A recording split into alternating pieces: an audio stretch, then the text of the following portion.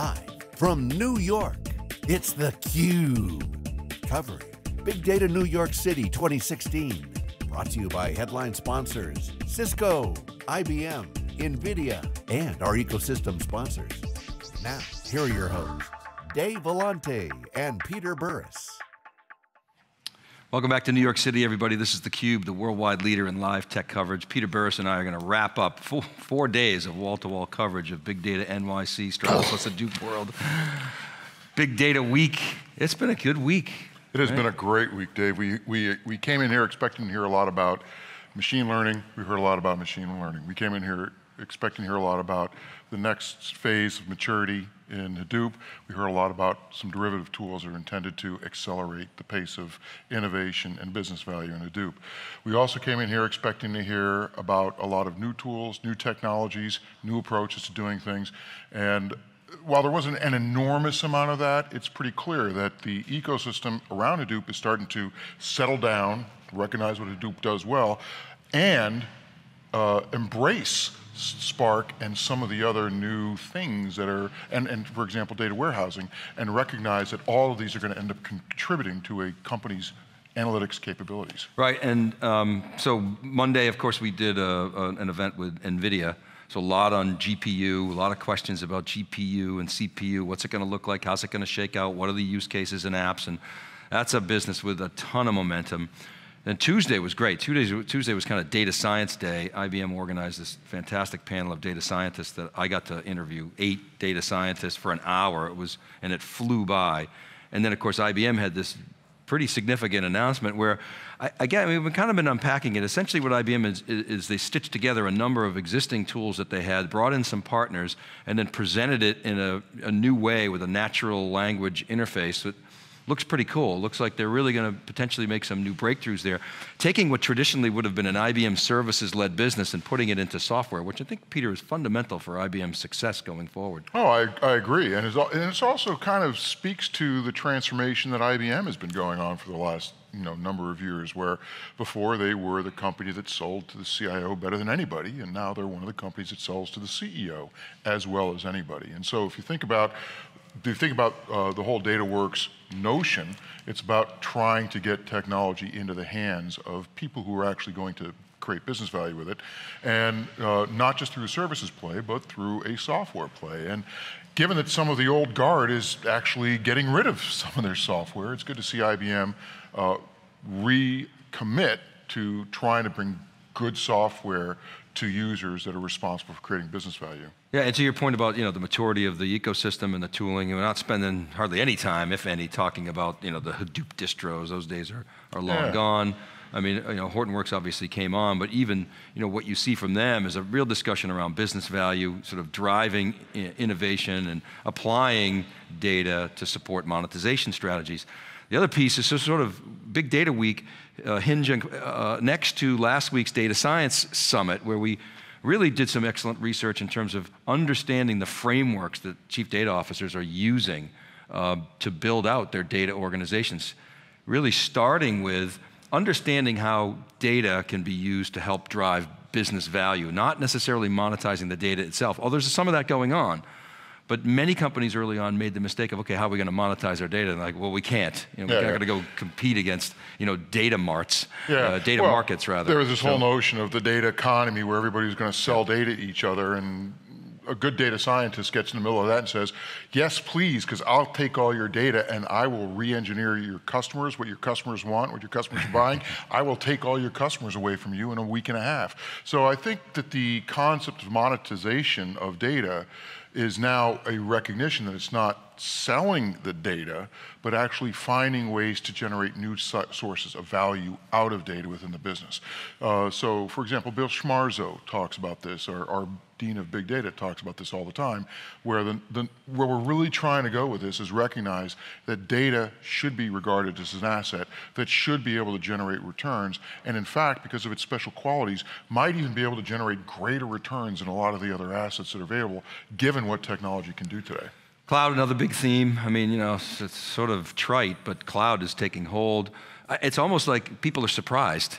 But you're hearing that a lot, which is interesting. I mean, we've sort of seen this for years in our research and our data, that big data was going to happen, a lot of big data anyway, in the cloud. So, the question is, if you don't have a cloud strategy, what are you going to do? It's interesting to see a lot of these distro vendors saying, okay, we're going to be in the Amazon marketplace, or we're going to reside in the Azure marketplace, et cetera.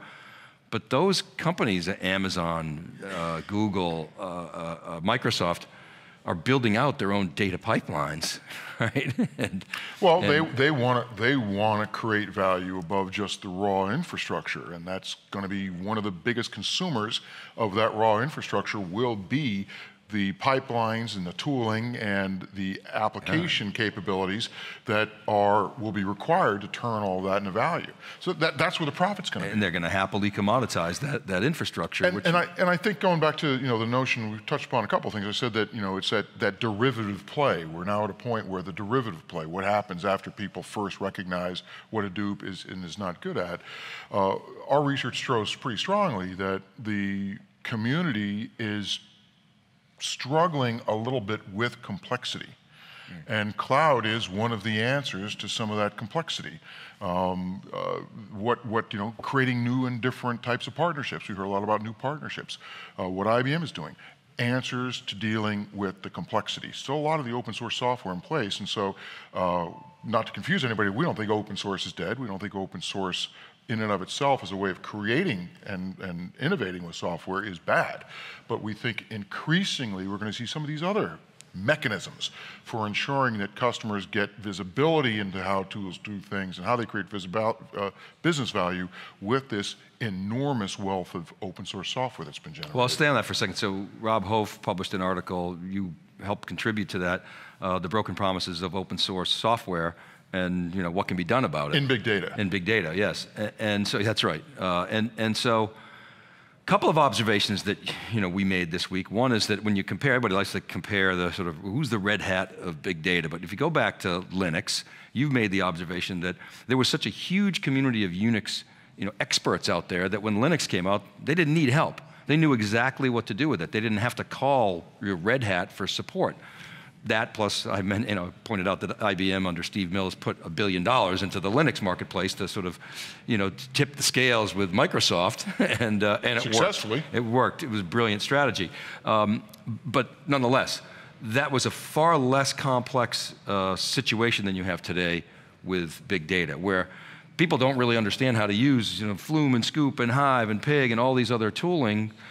Tool sets, so what do? Well, they call Cloudera. So one of the things that's interesting about this market, Dave, and it's indicative of how important this transformation is that the use case for an operating system is pretty clear. The use case for a SQL database is pretty clear. The use case for an application development tool is pretty clear. One of the things that's interesting about big data is the use case has become more clear as a consequence of using the tools. So you have multiple levels of complexity going on in the marketplace right now.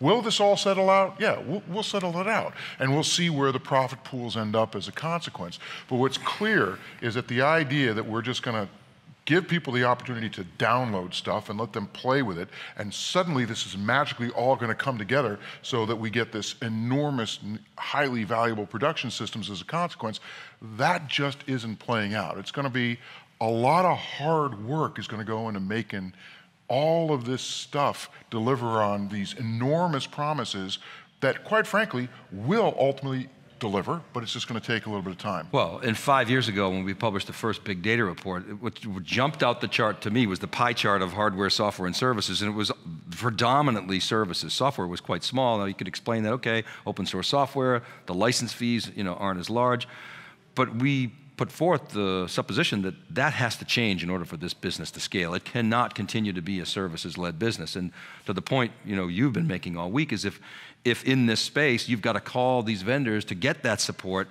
it's going to be very expensive for them and very hard for them to make money. So they're not going to be able to replicate what happened in Linux.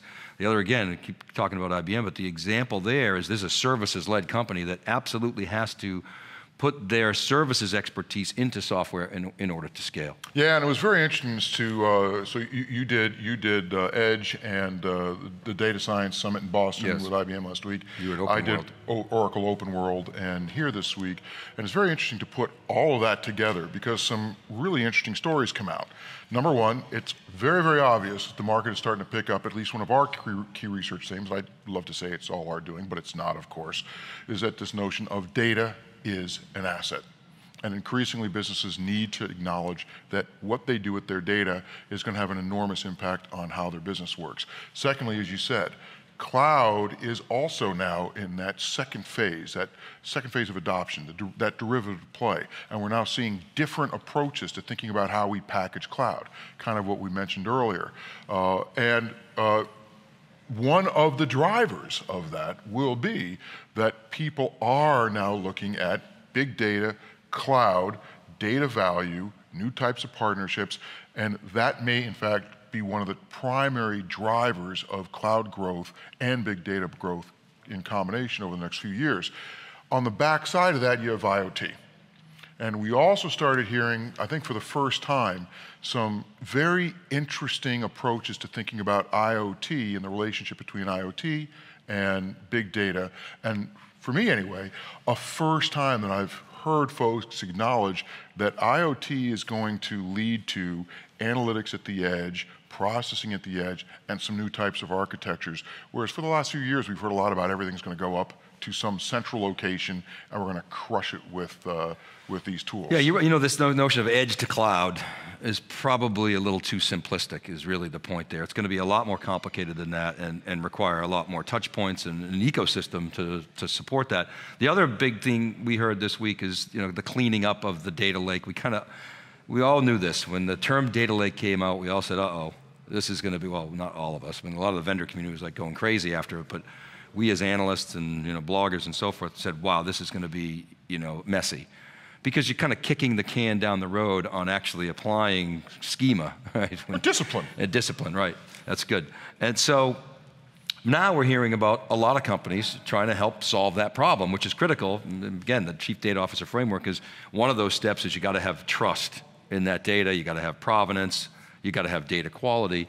And so, you know, we're starting to see machine learning techniques applied to helping clean up that Boston Harbor data lake. Yeah, and that's, you know, that's a real advance. And again, it's an example of a derivative technology play where George refers to this based on some Brian Arthur and some others who've studied innovation deeply. In some of our research shows, we call it the adaptive stretch, where you take a look at a tool and you apply the tool to a particular set of use cases, and you realize that the tool isn't quite a perfect match, so you start stretching it.